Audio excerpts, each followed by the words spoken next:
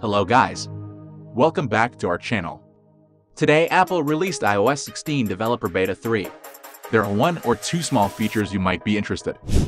If you're playing a song with music, and go to your notifications or your lock screen, the full-size widget is finally here. Right now we have the music playing at the bottom, and you can see the album art above. When I switch to next songs, you will see that the color of the screen background is also changing.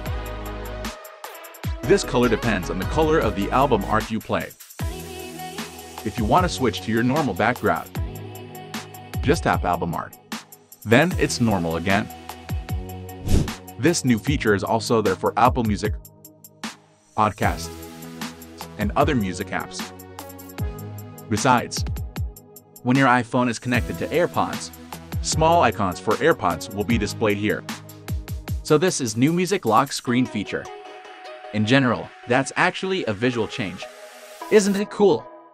But make sure you have installed iOS 16 beta so that you can enjoy this feature.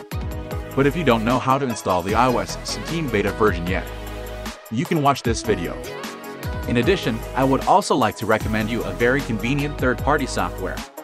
Tenorshare iCareFone is the best iPhone data management tool. You can import, delete or export. It can transfer more than 100 gigabytes within 20 minutes to your iPhone, and it also supports backup or transfer of all data types. That's all. Thanks for watching. If you like this video, you can subscribe us. Stay tuned for our next videos.